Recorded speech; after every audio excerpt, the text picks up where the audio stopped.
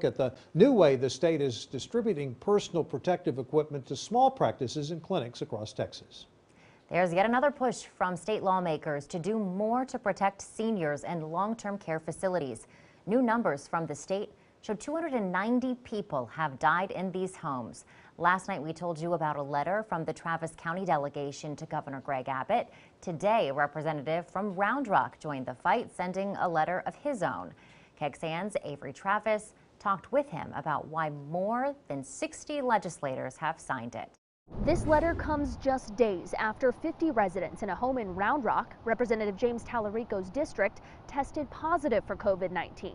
But he says this is happening across the state. But that's why this is not a partisan issue. Republicans and Democrats, including the caucus chairs of both parties, have added their names. They're asking for more funding from an emergency Medicaid rate increase to get hazard pay and protective gear to the staff of these homes. Also, testing for every worker and resident. We have a limited testing supply, but we should have, a long time ago, directed that limited supply to where it is needed most, which are nursing homes, state-supported living centers, and group homes. They're also asking for more transparency in where deaths and confirmed cases are happening. That's something KXAN's been asking for since the beginning of this pandemic, but right now, the state still refuses to release.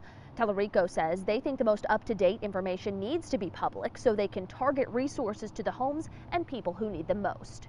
Weeks ago, he tweeted this photo of him with his own grandmother. Our challenge is not just to care about our own mamas, it's to care about everybody else's mamas, because that's the only way we're going to make it out of this crisis. The representative says since writing the letter, he's been in touch with the Health and Human Services Commission. They told him the funding for the Medicaid rate increase has been approved. Now, he says he's going to follow up to make sure that funding gets to frontline workers in these homes. Avery Travis, KXAN Investigates. We reached out to the governor's office for a response to these demands and the letter from the Travis County delegation as well. We'll let you know what we hear back.